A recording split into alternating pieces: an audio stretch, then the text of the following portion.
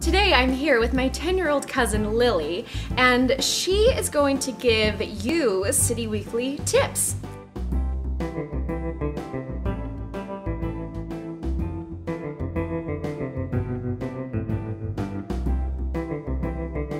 So, Lily, do you like the cover of this week's City Weekly? Not really. What would you rather see on the cover of a City Weekly magazine? Johnny Depp. Nice. Is this magazine too thick? It's too thick and it looks like newspaper, not a really magazine.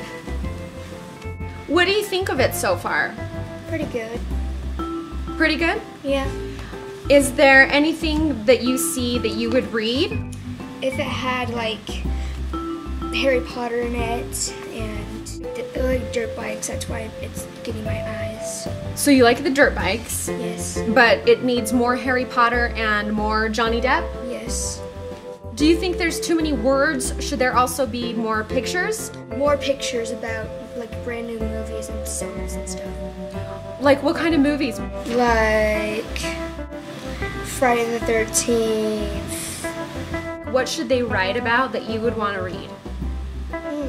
Like new celebrity stars, celebrity stars that died. What about like Hannah Montana and the Jonas Brothers? Do they need more of that? No.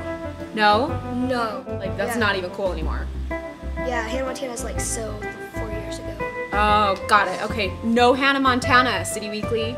Would you recommend City Weekly to your friends? I wouldn't like it. What do you think they'd say about it? It's too boring. There's too many words. Overall, on a scale from 1 to 10, what would you say this magazine is? A 1.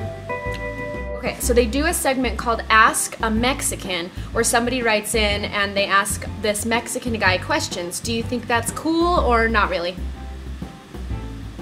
Kind of. Do you like this segment right here called Nice Tats, where people submit a picture of their tattoo and they tell why they got it, what it means? Do you like Yes. that? Are tattoos pretty cool for kids your age? Yeah. Do you think that it should be sold or should it be free? Sold. How much would you sell it for? About $5. $5 an issue.